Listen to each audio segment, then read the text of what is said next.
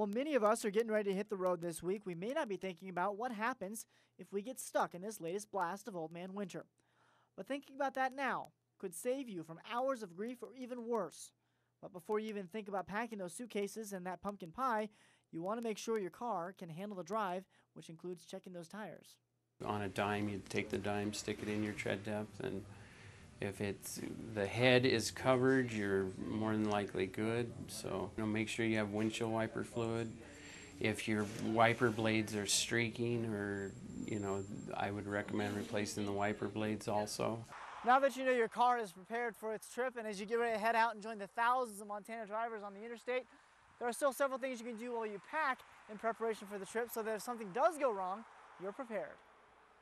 The National Weather Service recommends that you pack a kit with several items, which includes, but is not limited to, blankets, coffee cans, high-energy food, a small shovel, a pocket knife, candles, and a first aid kit. The list goes on, and you can find a full list on our website. Trooper Joshua Getting with the Montana Highway Patrol says that before you head off to see your family, call them and let them know when to expect you. That way, if something does go wrong, friends and family will realize that you were late.